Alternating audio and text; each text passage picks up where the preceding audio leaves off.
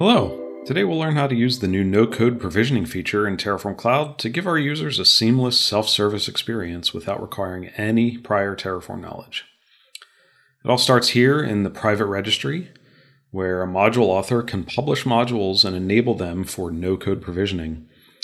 This would typically be done by a member of a platform engineering team or a similar group that's responsible for standardizing your cloud infrastructure. So here in our private registry, in the modules section, we can either enable an existing module for no-code provisioning or publish a new one.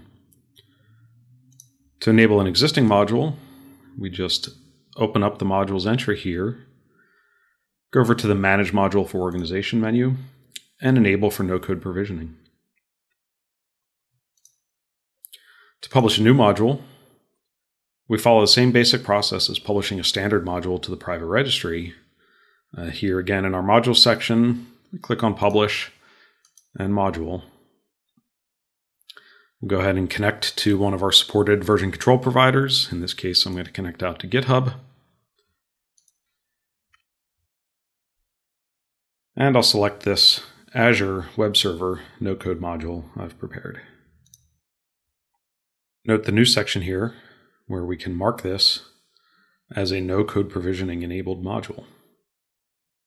When we enable this setting, we get some notes here about the requirements for a no-code module, and also a link to the documentation where we can learn more.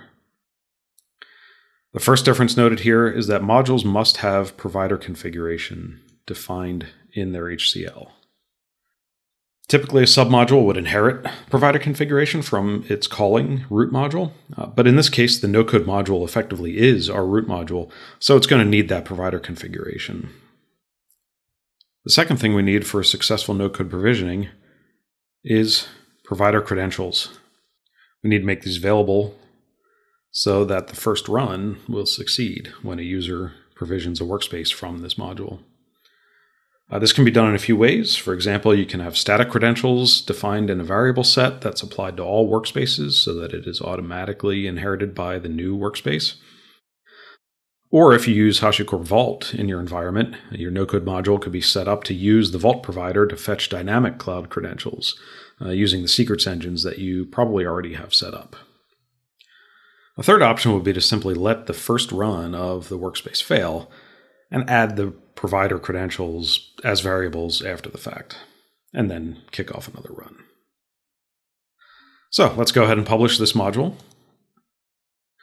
Terraform Cloud's going to pull it down from GitHub, and it'll create versions for the module based on the Git tags on the source repo, just like for any other private module that we would publish to the registry. And there we go. Our no-code module is ready. We have all of our versions available pulled down from GitHub, any documentation we included in a README, and also the information about our input variables and outputs. And the new bit is we have this Provision Workspace button. Let's switch roles now here to a consumer's point of view.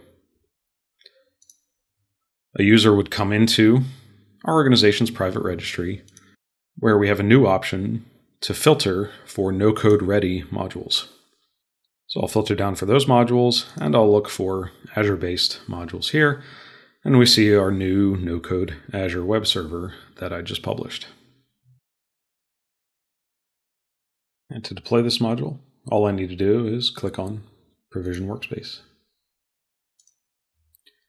I'll be prompted for any required variables. These are variables in the module that don't have default values assigned. So in this case, we just need a unique prefix and an environment tag.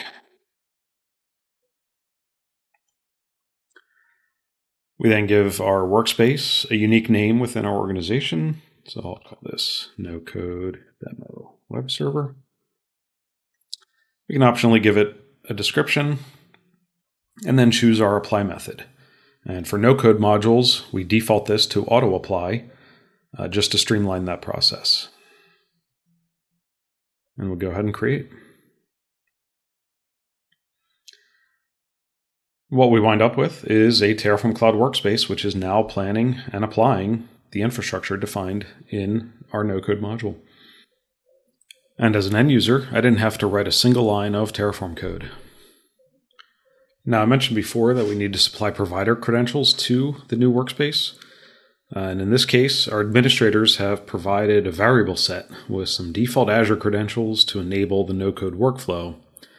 And because it's been applied to all workspaces, it was automatically available so that our first run could execute successfully. While we're here on the variables, we can see we can also add any additional variables if we want to maybe change some of the default behavior of this no-code module. We could go ahead and add those here and kick off another run to change anything that the module author has exposed through those variables. But initially, we'll just see those two required variables that we had to supply. Back on the workspace overview, we see that our first run has successfully provisioned, and we have our outputs, along with a functional website. So to wrap up, we learned how to publish a no-code module to the Terraform Cloud private registry, and we saw how easy it is to provision a new workspace and some infrastructure using this new workflow.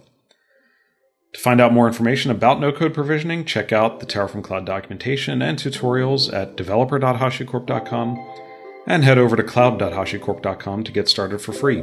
Thanks for watching.